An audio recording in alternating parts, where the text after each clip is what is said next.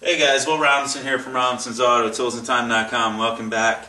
I wasn't going to do this one, however, I figured I'd throw up a camera since we're on this ball joint kick. This one's a 98 Mitsubishi Eclipse. It uses a strut, so there's a little difference in how you can check these ball joints. However, this one came in, the complaint was a rattle noise in the front end. However, I just wanted to demonstrate how I go about checking these ball joints when you have a strut style suspension. When you think about it, the last suspension I showed you using a torsion bar style suspension, it was a little different, so you actually had a constant load on that control arm, so you had to jack up on it. When you have a strut, it's one assembly. So you can take a strut out of the car and the spring will stay compressed inside that strut. Not fully compressed, I should say, but it'll stay retained inside that strut. So it will only travel so far and then it will stop pushing on the control arm or the spindle.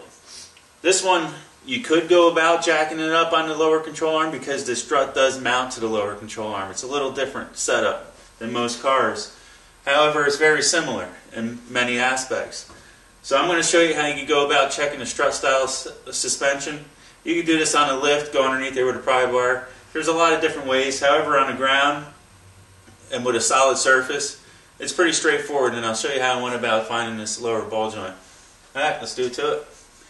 Alright, hopefully you can see this well. I got it jacked up on a front cross member, similar to what you would do if you were simply removing a tire or doing a brake job. I got a jack stand placed under it for a little extra safety. And the main difference you'll see here from the last video I demonstrated on checking control arm loaded suspension for ball joints is I don't have it jacked up on the control arm.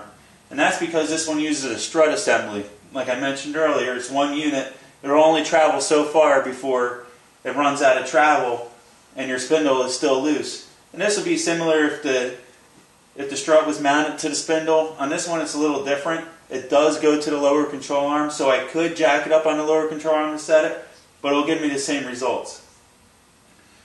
So I got it jacked up, like I mentioned, and if I go and I try to feel it, I really don't feel nothing like in and out, like you would on a really bad ball joint.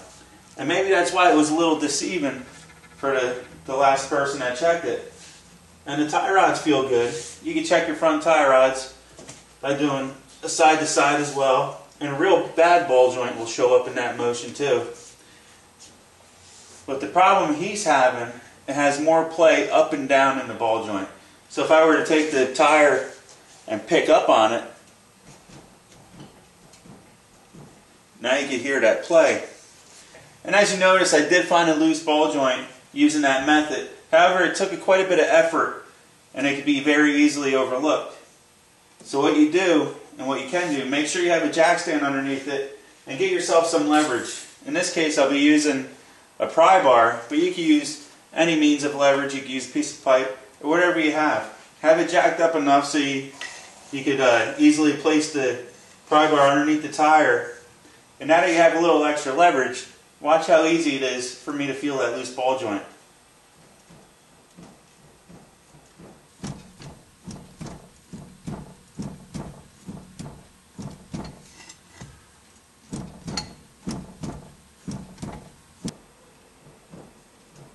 You can actually hear the clunking.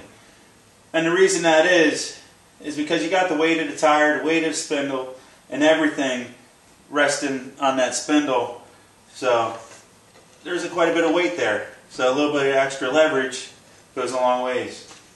Alright, well that was just a quick tip. I hope it helps out.